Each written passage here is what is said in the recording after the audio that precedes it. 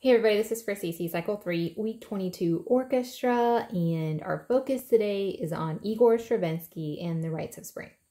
So we started off in the Romantic period with Peter Tchaikovsky, then we kind of went into like Impressionism with Debussy, and so now we're going to move on into the modern period with Igor Stravinsky.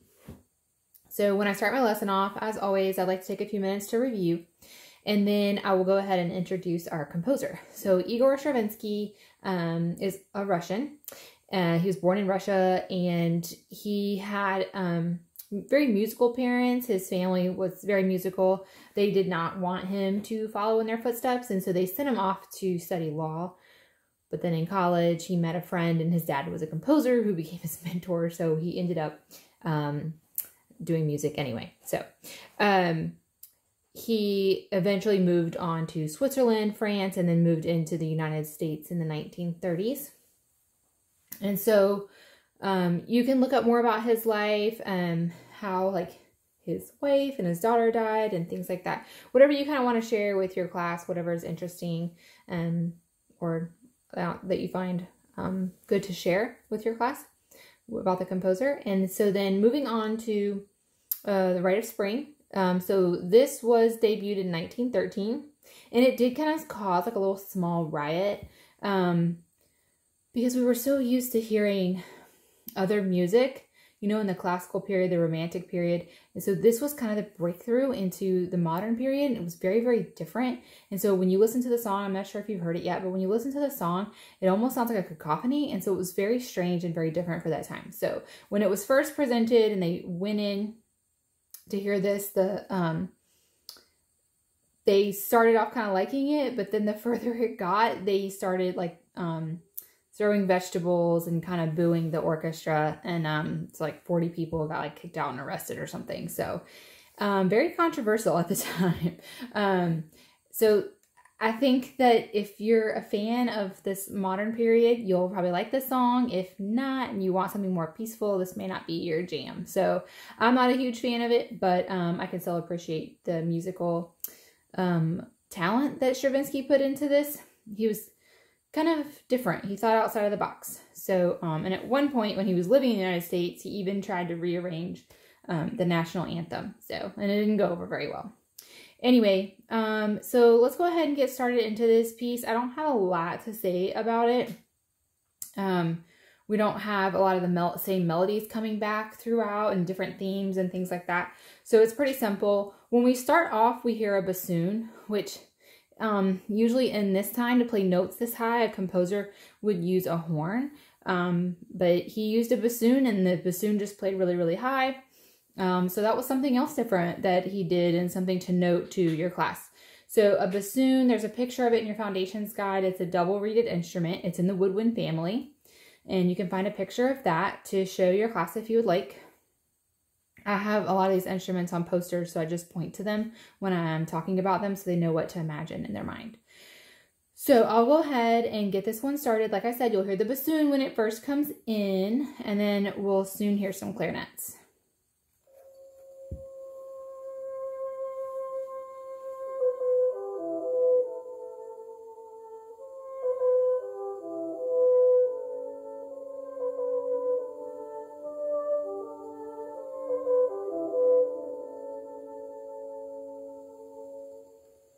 So right here, I'm going to stop it at 20 seconds. Now you're going to hear like some clarinets come in, like regular clarinets and bass clarinets to come in and kind of harmonize with this bassoon.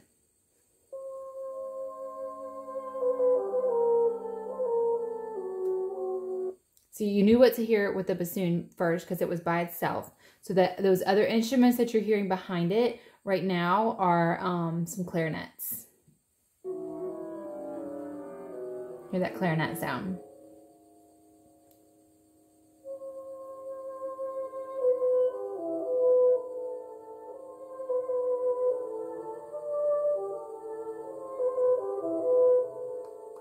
Okay, so the bassoon just played that first melody that it did in the beginning.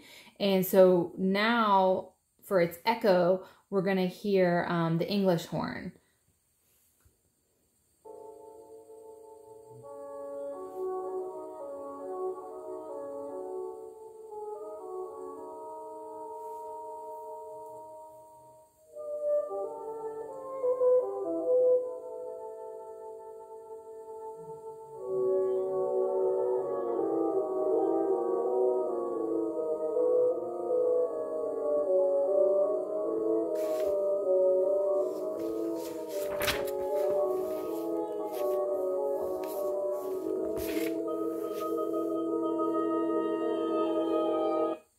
So you can't hear it very well. I don't know if your class, if you can't hear it very well, you don't have to share this part with your class, but you can hear the violins a little bit and their strings are being plucked. This whole song is just kind of different than what we're used to listening to in orchestra, even in cycle 1 and cycle 2. So it's just a little different. Here's where we start to get that, maybe not a cacophony, but like this unrhythmic scene going on. It's really kind of hard to explain and put into words, but we'll continue to listen. We've got some violins going on, and in the Classical Music for Dummies book, it talks about animal calls and birds, and honestly, there's parts of this where I do kind of picture almost like a Bambi scene where the forest is on fire and the animals are running or something. It's kind of what it makes me think about, and you can engage with your class and see what it makes them think about or feel as well. So I'll keep going.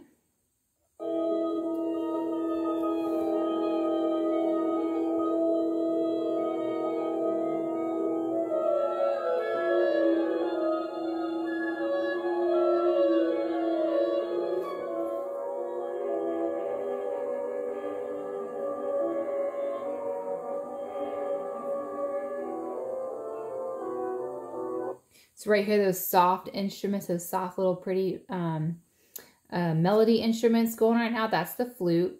But other than that, we have a lot going on in the orchestra right now. We've got horns and strings and woodwinds kind of, we're starting to get into what we're talking about with this song and what probably caused that little mini riot or backlash.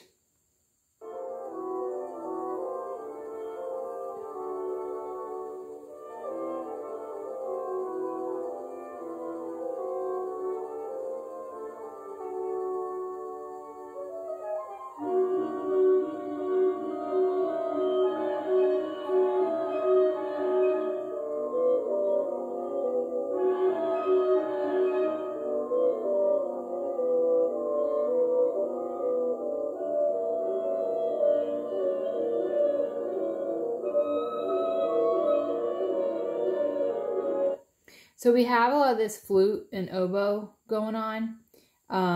So those are kind of some of those instruments you'll hear. If you have a hard time with this one because they're kind of all playing their own melody, so this one can be a little harder to listen for if your ear isn't tuned into it, then I would recommend listening maybe maybe you could Google it or look on YouTube, listening to just those instruments by themselves. I'm really used to whatever the sound the instrument's making, so it's a little easier for me. But if you have a hard time with it and you haven't been in band and you don't really know what you're listening for, then I would recommend kind of listening to those separately so that you know what you're hearing here. But anyway, so a lot of flute and oboe going on right now.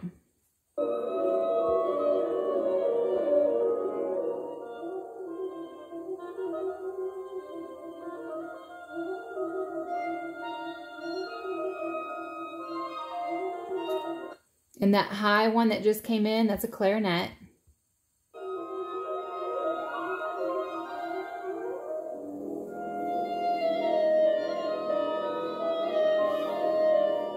So we're hearing more of that offbeat rhythm going on. And so, but that's kind of cool because we can pull in tin whistle vocabulary and maybe the kids will call it a cacophony.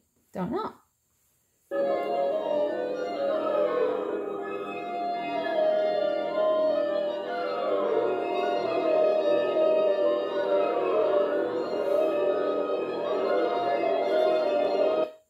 So we're kind of growing here, and it probably sounds like every instrument is just playing whatever they want at this point. But did warn you, caused a riot. So, and then anyway, so it's going to grow right here, and then all of a sudden it just stops. And you go back to the bassoon in the beginning. You just hear the bassoon that we heard in the beginning.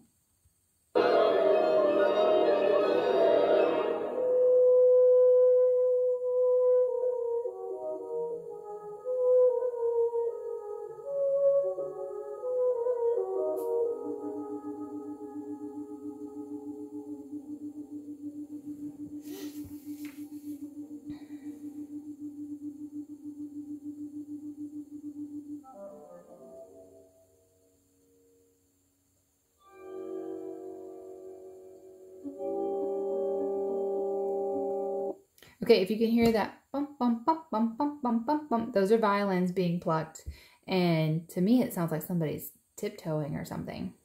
So you can listen for those violins.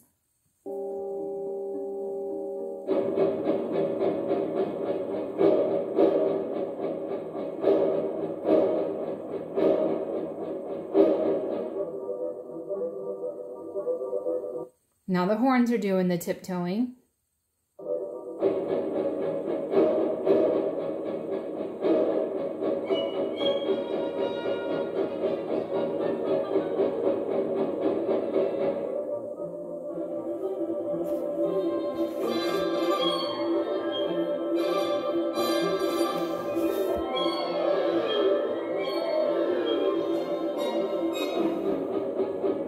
So those really high-pitched brass sounds are trumpets.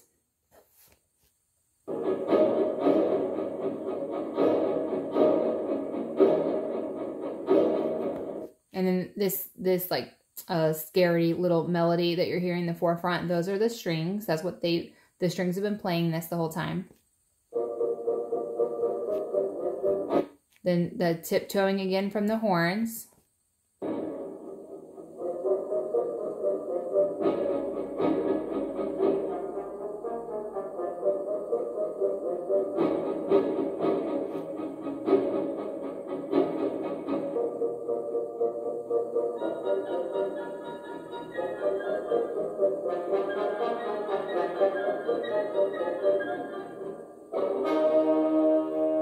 So it kind of stopped there like, whoop, and then you hear this, and those are some horns.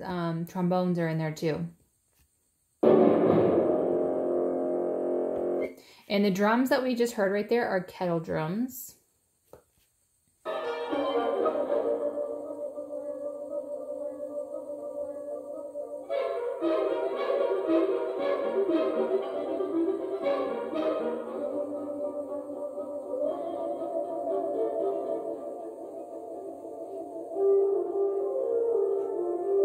Some horns,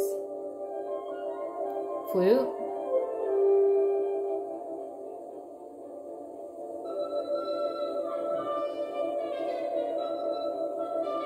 some trumpet,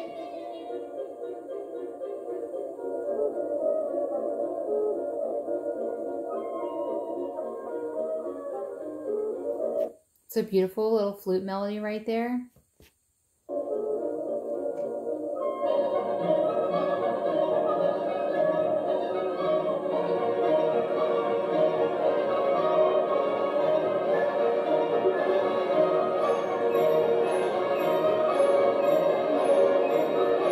That little ding, ding, ding in the background. That's the triangle, it sounds like, and that's in the percussion family.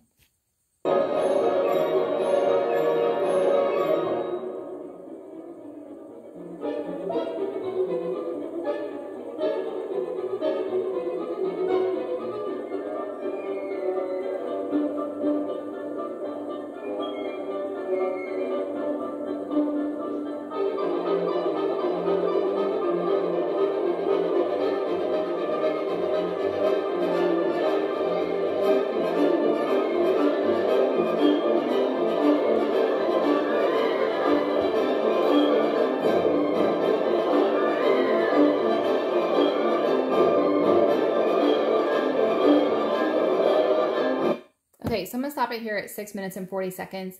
So we're ending that section. It's called Adolescent Girls. I'm not going over the names of the sections with these because then the next one is Ritual of Abduction. So I'm not going over that with my class, but you can with yours. So we're going to end that section and we're going to go into like a new section.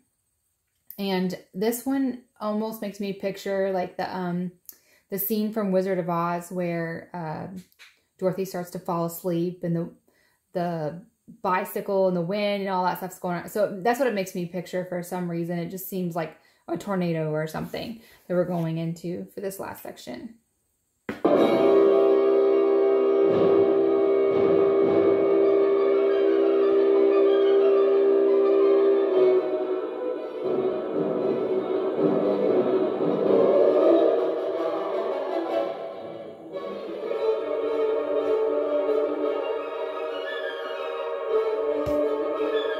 So right here, when we have those majestic horns, we're also hearing those high-pitched woodwinds. It sounds like flutes, could possibly be piccolos, but depends on if the flute's just playing high or the piccolo's just playing at a normal.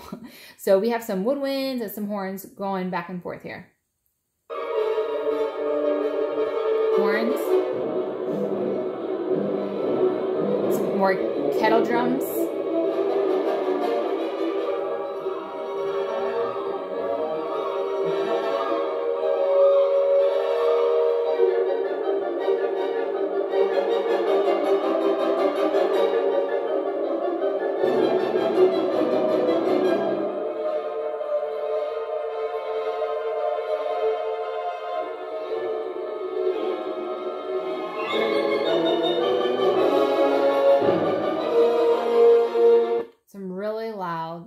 Brass section going on right there with the boom, or that's the kettle drums.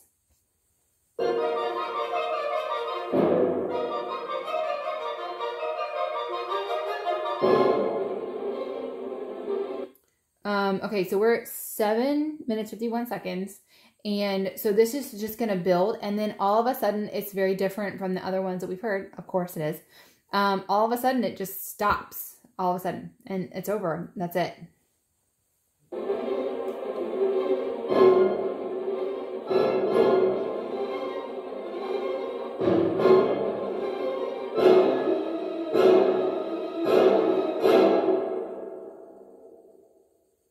Yeah, that's it.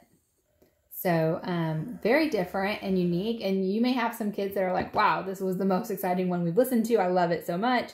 And then you might get others that are like, this just sounds like a disaster.